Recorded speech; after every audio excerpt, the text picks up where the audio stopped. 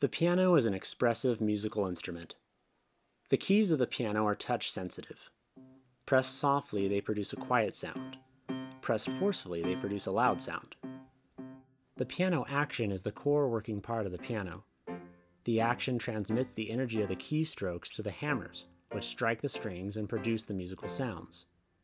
In home service, 4 kinds of vertical pianos are commonly encountered: old uprights or upright grand pianos, studio vertical pianos, console pianos, and spinet pianos. These instruments all use the basic vertical piano action, modified as needed to fit the different case sizes. These are the basic moving parts of the vertical action system: the key, which is pressed by the player, the hammer, which makes the sound by striking the string, the damper, which quiets the sound by pressing on the string, the whippen, which uses the key movement to move the hammer and damper. These parts are mounted on rails, long rods or sticks which run across the piano, holding in place 88 individual sets of parts to play the 88 notes of the piano. When these parts work together properly, they use the performer's energy to move the hammer and damper. They also quickly reset the action to play their next note. The standard studio piano action provides the best model for understanding the vertical action.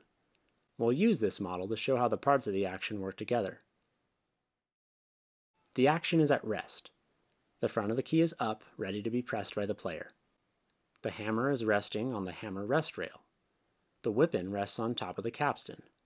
The damper is pressing against the string. Let's look closely at these parts and show their basic functions. The key is a simple lever. The center rail or balance rail provides a fulcrum or pivot point for the key. The key is held in place by a balance pin on the balance rail and a front pin on the front rail. These key pins fit in slots or mortises in the keys. Inside the mortises are cloth bushings which slide quietly along the key pins. The front of the key is somewhat elevated at rest, leaving room to be pressed by the player. The back of the key holds an adjustable brass, wood, or plastic piece called the capstan. The capstan communicates the motion of the key to the whippen. The whippen sits on the capstan. It is hinged to the rail by a flange, which allows controlled, easy movement in alignment with other parts. The whippen heel or foot is shaped and placed to effectively transfer the key capstan movement to the whippen. Above the heel is the jack, which also pivots in a flange. The jack communicates the whippen movement to the hammer butt, the lower part of the hammer assembly. The hammer is now moving toward the string. The jack also has a toe. At the appropriate point in action movement, the toe contacts the let-off button, which presses on the toe and swings the tip of the jack away from the hammer butt. This allows the hammer to freely strike and rebound from the string without jamming or blocking. The whippen contains additional parts that are crucial to piano function. The jack spring compresses when the jack toe moves down, and it pushes the jack back under the hammer butt when the key is released and the parts reset. The spoon presses against the lower part of the damper lever as the whippen rises, lifting the damper head from the string.